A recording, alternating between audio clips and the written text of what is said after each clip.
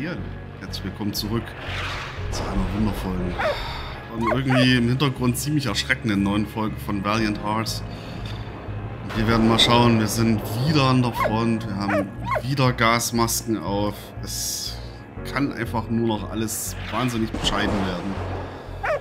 Mal sehen. Jetzt gucken wir uns natürlich mal wieder die Fakten an. Die Landwirtschaft in Kriegszeiten. Während die Männer an der Front kämpften, mussten die Bauernhöfe weiter bewirtschaftet werden, um die Bevölkerung zu ernähren. Frauen, alte Menschen und Kinder mussten sich nun um alle anfallenden Arbeiten kümmern. Da die Pferde häufig von der Armee requiriert worden waren, fiel die Arbeit noch schwerer. Auf beiden Seiten wurden Kriegsgefangene eingesetzt, um die fehlende männliche Bevölkerung zu ersetzen. Dass diese Maßnahmen nicht reichten, zeigte sich besonders im Hungerwinter 1916-1917. Daran denkt wieder immer keiner, ne, bei solchen Geschichten. So, okay, wir haben 4 Objekte zu sammeln. Hier mal. Okay, ist nix. Komm, einmal streicheln. Ja. Ja, das aber halt jetzt auch Deutsch sagt, ne? Ja, brav.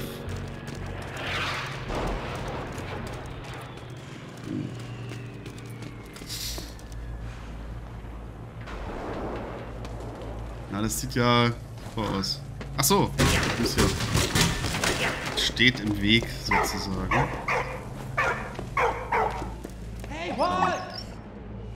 Okay.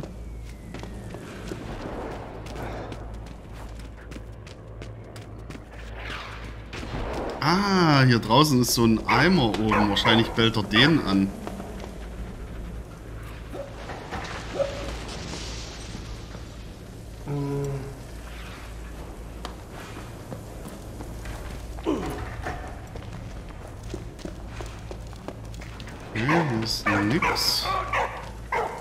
Ihr wisst ja, ne? Ich versuche ja auch wieder hier die einzelnen Dinge zu finden. Was kann man hier mitmachen? Aha. Guck mal, setz dich mal rein, mein Kleiner. Aha. Gut. So, jetzt bringe ich dich nach oben. Kannst du rauskommen?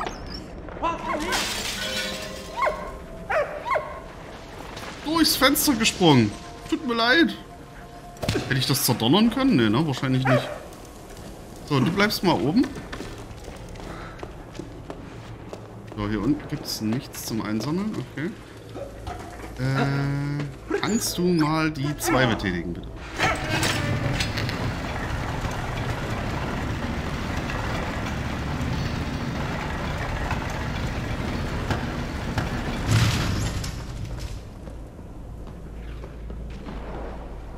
Kann ich einschlagen? Ja, kann ich.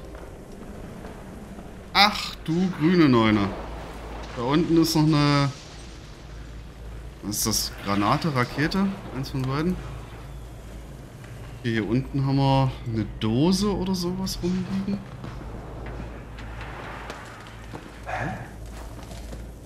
So, das können wir doch jetzt bestimmt runterlassen, ne? Die Dose müssen wir uns holen lassen. Oh, was haben wir denn hier? Das Essensmarken oder was? Rationsmarken, ja. In den besetzten Gebieten wurden bestimmte Nahrungsmittel, insbesondere Brot, rationiert, da sie nun mal sehr knapp waren. Durch die Rationierung war es den Behörden möglich, die Qualität und Verteilung von Nahrungsmitteln zu regulieren und eine Preisexplosion zu verhindern. An sich, gerade die Regulierung, wahrscheinlich echt keine schlechte Idee, aber Qualität kann natürlich auch was ganz, also kann natürlich auch negativ sein, ne? Wenn sie jetzt sagen, okay, hey, wir haben einfach nicht genügend Materialien, dann lasst uns jetzt mal schnell ins Brot einfach ein paar Sägespäne mit reinklatschen. Dann haben sie zwar die Qualität kontrolliert, aber das war jetzt keine sonderlich gute Qualität. Hey, Walt! Na geh! Na. Walt! Hopp! Na geh! Hab's nur! Na geh!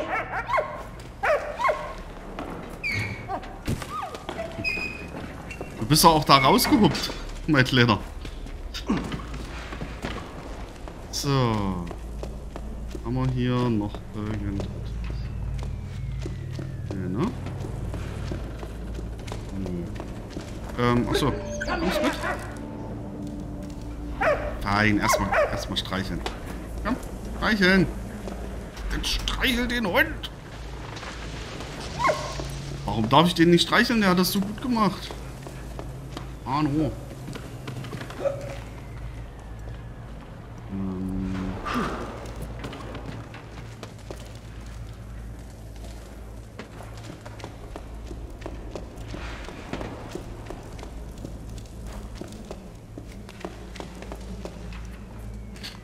Warte mal.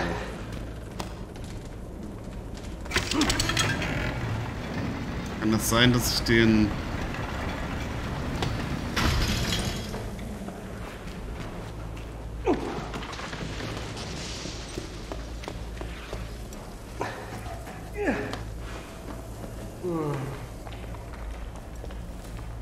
Ich musste jetzt irgendwie den Walt hierher bekommen. Diesen kleinen.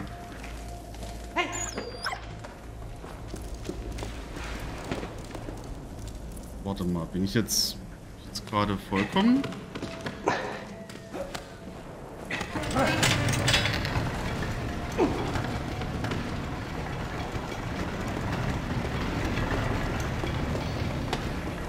Sehe ich jetzt gerade einfach nicht?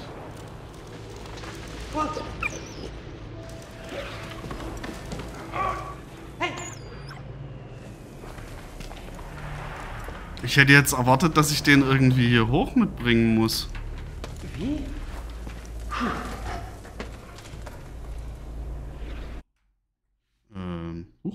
Falsche Taste.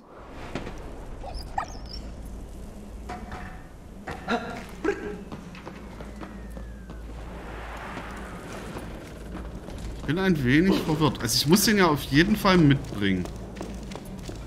Oh, es gibt hier aber auch kein Loch, wo er durch kann. Ne, pass auf, dann machen wir mal so. Bring ich nochmal hoch.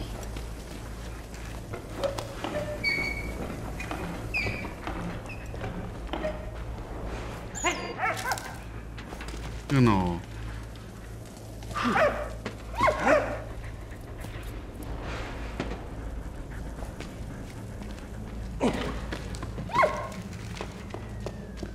So, warte mal.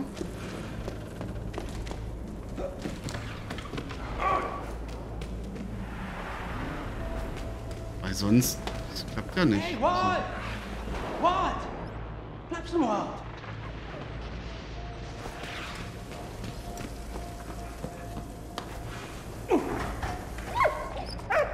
So. Ich kann den jetzt nicht zu mir bringen, ja?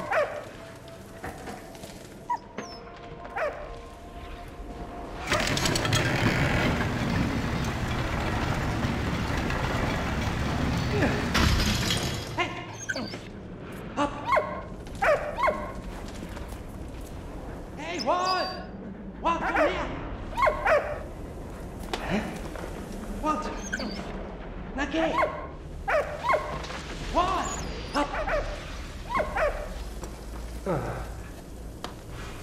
Bin ich gerade blind? Oder blöd? Oder beides?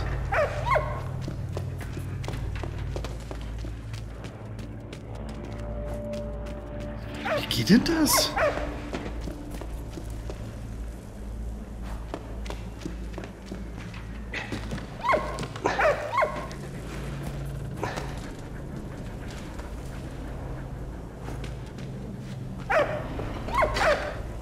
Ne, höher kann der aber auch nicht.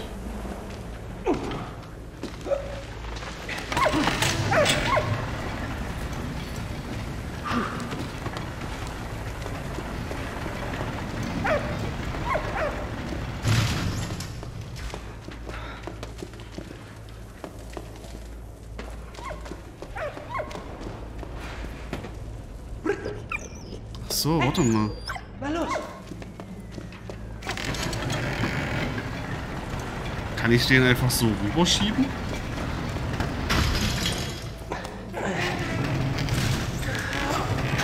Ja, habe ich nicht. Ja, hab ich nicht. Auf geht's!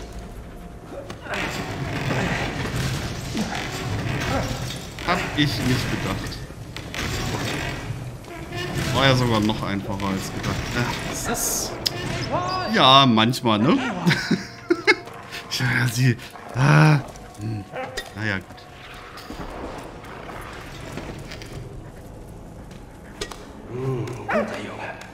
Ja, guter Junge.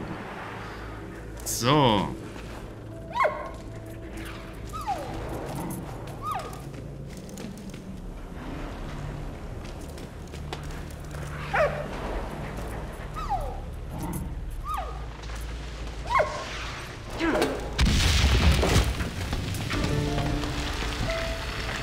Er hat nicht mehr viel Platz gezeigt, aber naja, ne? So, das kriege ich nicht weiter rüber. Ich dachte bloß wegen den Häken jetzt hier, aber so, gut. Hilfe, Hilfe.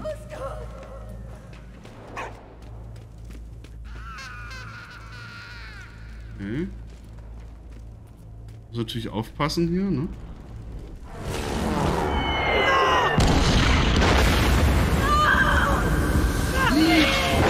Marie!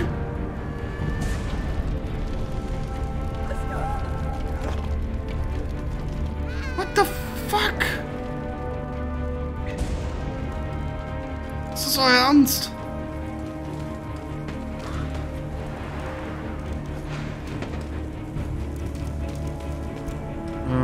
Ja, das, ja.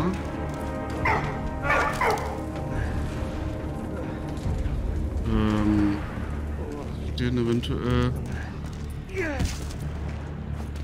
Nee. Den muss ich bestimmt auf der... Warte mal, bevor ich den jetzt hier ewig hin und her trage. Hier ist kein Haken. Hier ist überall kein Haken. Was soll ich mit dem machen? Warte mal, ich gehe nochmal hier hinter.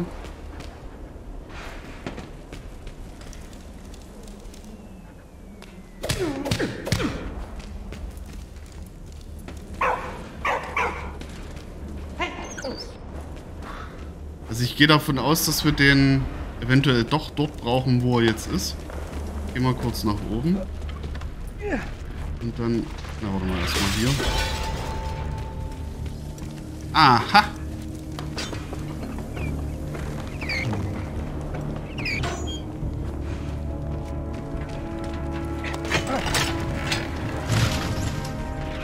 So.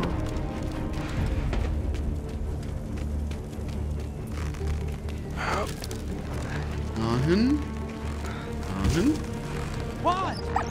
Du kommst hier rein. Genau so ist es. Ich wollte nur mal kurz gucken, weil es gab gerade Geräusche. Okay, alles klar. Alles in Ordnung. So. Ah, warte mal. Ich bin ja schon wieder doof. Warte mal. Wir können es uns ja noch ein bisschen leichter machen, Sachen zu erkennen, indem ich das hier mache. Genau. So. Hopp. Hopp. Runter. So, du mal bitte die 1. Jawohl. Schön. Achso, was haben wir? Ach ja, genau. Öllampen. Die Elektrifizierung war noch nicht weit fortgeschritten, aber Kerzenlicht und Öllampen gab es allerorten. Glasabdeckungen konnte man anheben, um den Docht anzuzünden. Lichtmenge konnte man über die Länge des Dochts einstellen.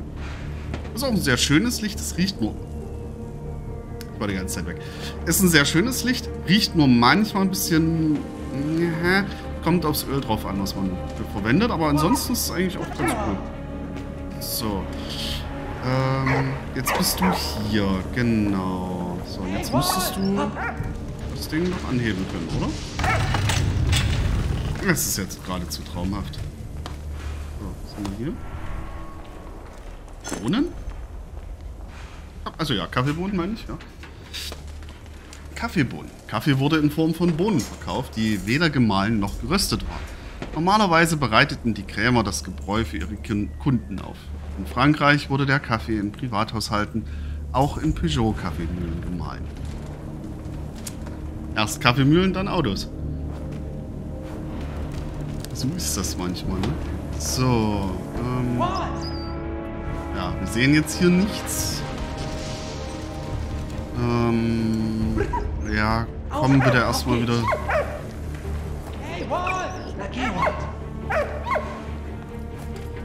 Okay, was du willst.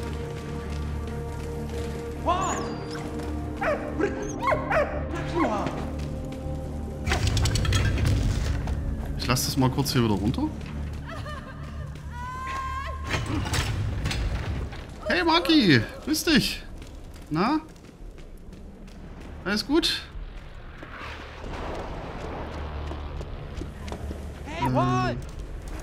Achso, du gehst automatisch rein. Ach, du bist ein guter Hund. Geht's, wie steht's? Alles gut? So. Jetzt müssen wir gucken.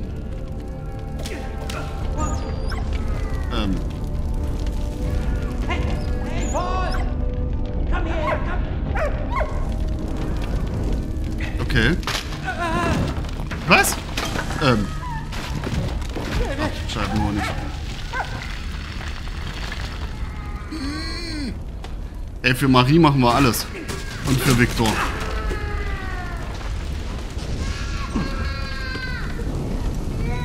Kannst du mal von ausgehen. What?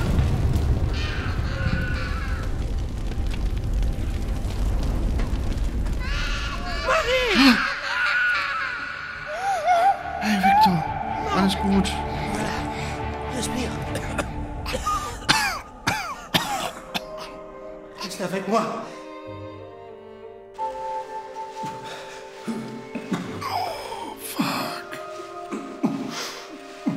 Oh, das klingt auch nicht gut, Maki.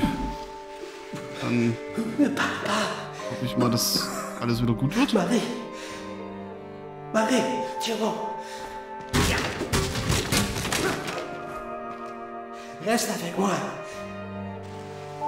Komm schon. Schon.